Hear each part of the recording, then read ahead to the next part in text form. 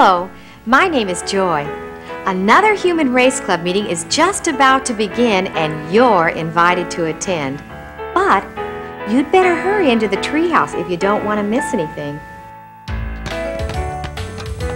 Okay, you guys. Okay, you guys.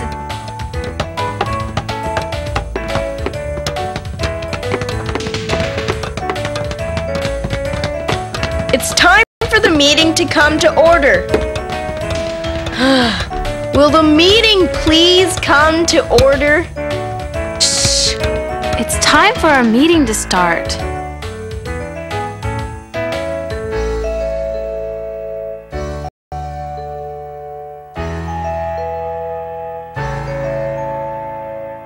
That's more like it.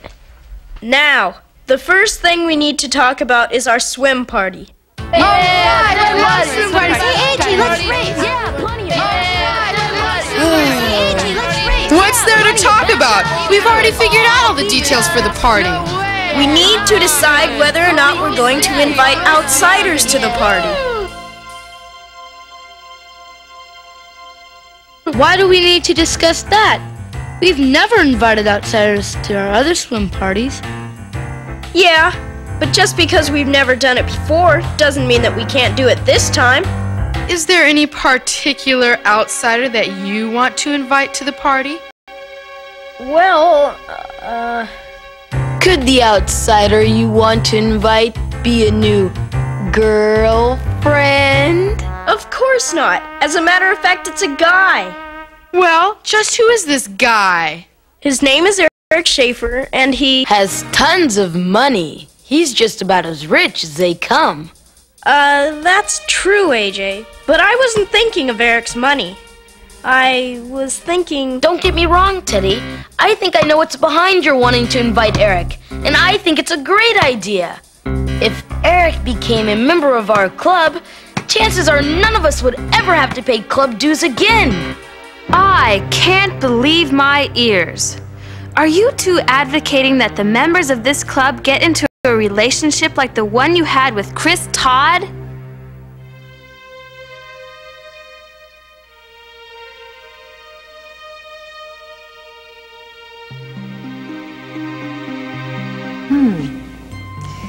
If my memory is correct, the situation that Pamela is talking about centered around Chris Todd's birthday parties, and as I recall, this is how it happened.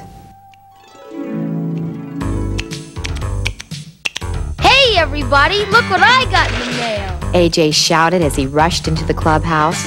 Maggie looked up from the comic book she was reading long enough to respond sarcastically to AJ's enthusiasm. Nothing any of us would get in the mail could be worth that much excitement.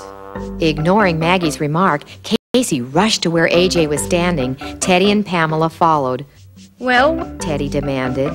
Seeing that he had the three kids' undivided attention, AJ decided to prolong the suspense as long as he could.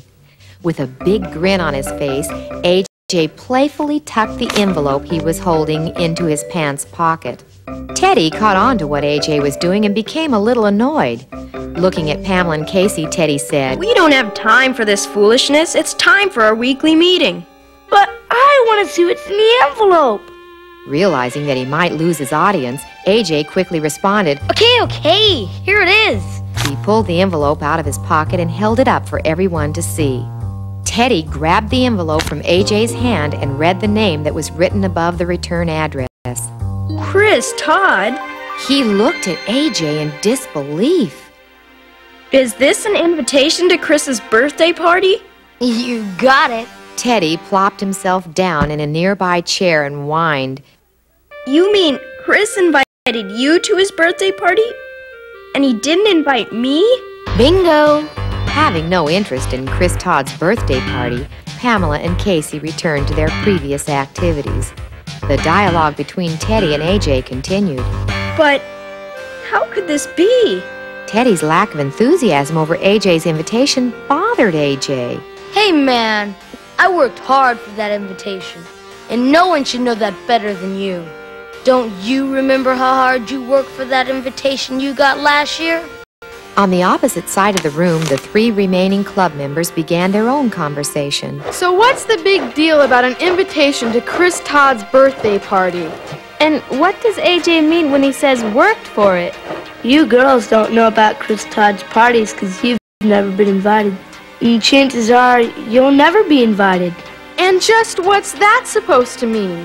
Maggie's harshness put Casey on the defensive, and he fumbled for an answer to her question. What I mean is, you wouldn't be invited to Chris Todd's birthday party because you're girls, and Chris hates girls. Well, of all the nerve! Maggie said angrily. Realizing he had said something that upset Maggie, Casey tried to smooth things over. But Maggie, he'd never invite me to his parties either. He only invites his friends to his parties. And to be his friend, you have to have qualifications I don't have. Unmercifully, Maggie continued grilling Casey. Exactly what kind of qualifications are you talking about, Casey? While Casey searched his mind for the correct answer to Maggie's question, Pamela commented, Gosh, Casey, you make it sound as though Chris Todd hires his friends. By this time, the talking among Maggie, Casey, and Pamela had captured Teddy's and AJ's attention, and both boys joined the others. Teddy was the first to respond to Maggie's and Pamela's remarks. You girls probably already know that Chris is super rich. Everything he has is the newest and the best, and everything he does is fantastic. If you're lucky enough to be his friend, you're in for a good time. Teddy paused and AJ took over. Don't you remember the trip Teddy took to Mexico last year? That was for Chris's birthday. Mr. Todd flew Chris and 5 of his friends in his private plane to Mexico. This year, Mr. Todd's flying Chris and 5 of us to Southern California, and we're going to Disneyland. Unimpressed with Teddy's and AJ's account of Chris Todd's wealth and travels, Maggie spoke up. I couldn't care less what some spoiled rich kid does to celebrate his birthday. Let's get back to my original question. What qualifications do Chris Todd's friends need to have? And I'd like to know something else. What gives this kid the right to be so picky? AJ made the first attempt to answer Maggie's question. Chris likes the athletic type, and he also likes guys who are popular. But AJ, you're forgetting the most important qualification. Chris Todd likes people who do what he tells them to do. He insists on being boss, and he gets away with it because everyone wants to be his friend. Pamela had been relatively quiet throughout the discussion among the other club members, but as time went by, she couldn't contain herself. If what you say is true, Chris Todd doesn't have any real friends, and that makes me feel sorry for him. Oh, Pamela, don't be so dumb. You don't have to feel sorry for Chris Todd. He has more than you and I will ever have. Unaffected by AJ's remark, Pamela continued. AJ, I feel sorry for you, and Teddy too. Allowing Chris Todd to boss you around so you can go to his birthday party? It's shameful. Right on, Pamela.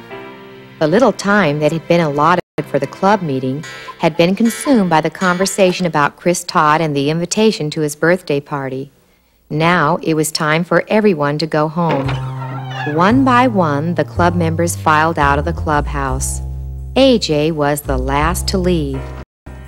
Deep down inside, he knew Pamela had made some good points, but he didn't want to think about that now. Hello, this is Joy. For the ending to this video and for other videos like it, go to our website at joyberryenterprises.com.